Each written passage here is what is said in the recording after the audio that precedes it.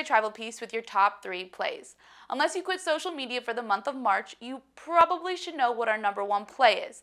And although there were a bunch of amazing lacrosse plays, we're all about the hoops this week.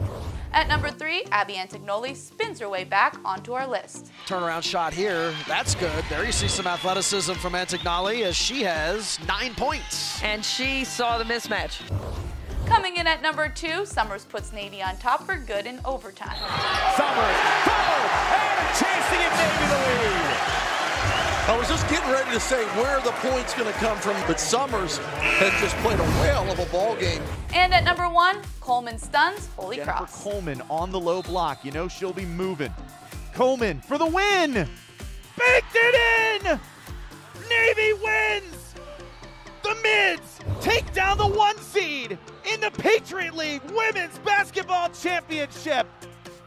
Tim Taylor said yesterday, Jennifer Coleman is so good every day, you take it for granted. There's no way you can take this for granted.